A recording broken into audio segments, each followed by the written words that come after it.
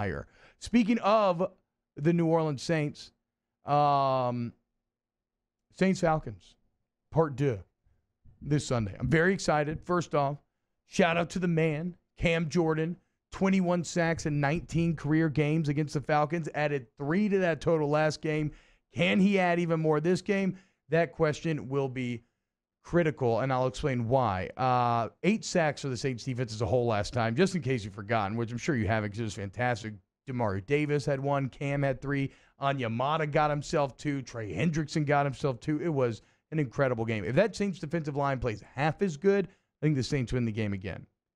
Where I would be worried if I was a Falcons fan is that I think the Saints defense is even better now than it was 2 weeks ago with the continued rise of Quan Alexander. Like, literally, the Saints' one thing that could have been perceived as a weakness, which I think was Alex Anzalone in that position, now looks like a strength. As I said earlier, with Devin White struggling against the pass recently, my old man, me and him were talking on the phone yesterday, and I got to give him credit. He was like, I think you can make the argument that Quan Alexander and Demario Davis are the best linebacker tandem in the NFC South. I mean, Levante David and Devin White are very good, but they're not as, especially not Devin White, is not as complete of a player right now as these two are. Plus, last game, you didn't have Marshawn Lattimore against the Falcons. He returns. Maybe Jackrabbit being back or not makes that kind of a wash. But again, given the Saints front office, their secondary depth is such that it hasn't really mattered. You still have P-Rob, you still have P.J. Williams. C.J. Gardner-Johnson continues to make plays week in and week out. So the defense, if it's half as good, they win that game again. But it's not to say that they can just roll the ball out and play, because the defense is going to be critical. Why? Because of what the Saints are limited to and or can do offensively right now. And make no mistake, for as bad as you want to talk about Taysom Hill, quarterback of the future, can he throw the ball to a level that you feel comfortable with him being that quarterback to the future? For all of that talk, I just think it misses the point this year, right? The point, like Payton said on Sunday this year, it's not about aesthetics. It's not about proving what Taysom Hill can or can't do. It is simply about winning the game. And the core fundamental blue-collar truth of this New Orleans Saints team is that when Taysom Hill is at quarterback, the separating factor between you and the rest of the NFL is the rushing attack. And it's not hard to see why. Look at Alvin Kamara, look at Latavius Murray, and then look at Taysom Hill, who all, interestingly, last game against the Falcons, where the Falcons rushed for like 50 yards on like 2 yards a carry, and the Saints rushed for 160 on over 4 yards a carry.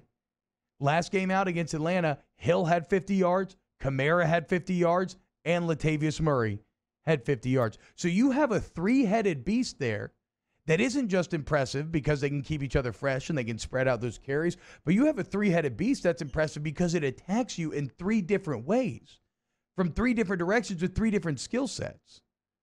Right? Kamara is your do-it-all back. Now, granted, he really is the do-it-all guy, right? Like, I have no problem running Kamara up the middle, but obviously you think on the flanks, that's where he is at his best. Put that speed on the edge. Get him in space. He is one of the hardest to tackle players in the entirety of the NFL. And then obviously his receiving acumen brings a whole nother threat that the defense has to approach. So he's going to weaken the defensive flanks because he's going to force you to pay attention to the edges. And then lo and behold, who comes right up the middle? How tall is Latavius Murray? Like 6'4"? I mean, the dude is lineman size. He is a giant.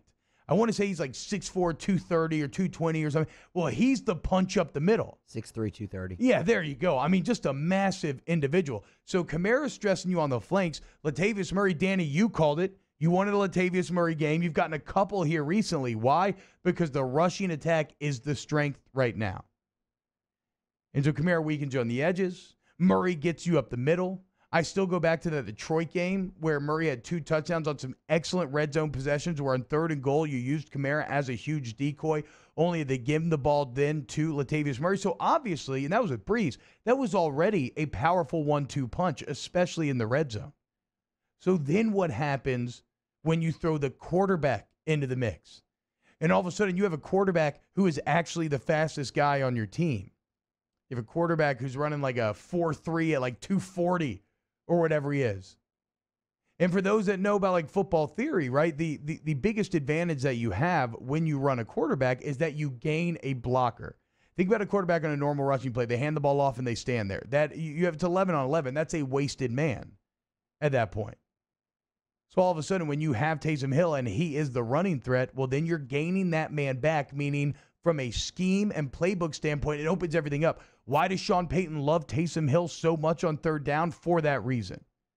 And so that's just looking at Hill as a pure runner, not even taking his arm into account, but you don't even need to take his arm into account because that's where his value comes from. So if you're a defense, how do you defend against that? I just don't know that you can, at least not for 4 quarters. And that's why I say that the defense can't just roll the ball out, is because there are paths to the Saints losing to this game, and one of them would be falling behind early. I don't know that I have seen enough from Taysom Hill to say that I feel comfortable with him being able to throw your way into a comeback or throw your way to victory. In fact, Musso, you're shaking your head back there. I don't think you want to see him throw at all. I keep running him. If it were, So, but that's the danger, though, right? Because you could get forced into having to throw. Yeah. If it, maybe he'll rise to the occasion. I'm not saying he can or can't. We're talking about best path to victory. And if you look at Atlanta New Orleans game 1, well, it was a final score that was separated by quite a bit. Remember, a lot of that game was the offense kind of figuring itself out as the defense allowed them to, because the defense just held the Falcons completely in check. So you got to look for something similar there. And if the defense can do that, you don't have to be as down in the last game, but if you can hold them in check and avoid Taysom Hill to have to throw the ball, eventually, I don't care how good you play him early on, the Saints rushing attack right now is like Derrick Henry just spread out among 3 different players. Eventually, they will lean on you. They will break through. So it starts defensively. Their excellent rush defense, putting the Falcons in 3rd and long, creating sack opportunities and getting the Falcons back off the field, not allowing them to force the Saints to pass. And then if you can do that, watch out, because the Saints' offensive rushing attack right now with Taysom Hill is one of the best, if not the best, in the entire NFL and is getting better week to week. Hey, I hope you enjoyed that video. If you did, go ahead and like and subscribe below. You want more great Saints content? We got it all here on Off the Bench Overtime. Check out these other videos, share with your friends, and let's grow the Who Dat Nation together. Who Dat?